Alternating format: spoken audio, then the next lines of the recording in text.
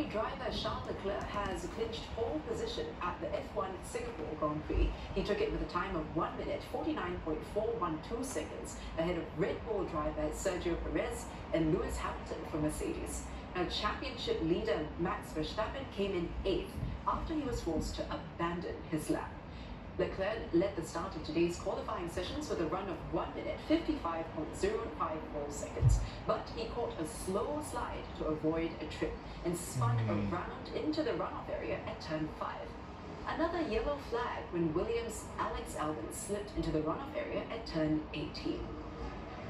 Mick Schumacher ran a clean lap and came in 14th, eliminating Valtteri Bottas in the first qualifying run.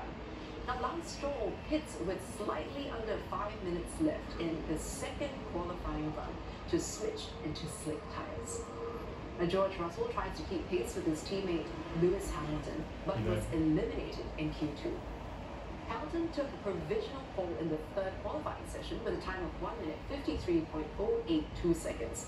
Alpine driver Fernando Alonso crossed the line to take provisional pole before losing it to Lewis Hamilton again, who had a run of 1 minute 51.019 seconds. But pole finally went to Leclerc, who timed 1 minute 49.412 seconds with less than 1 minute in the race. And with the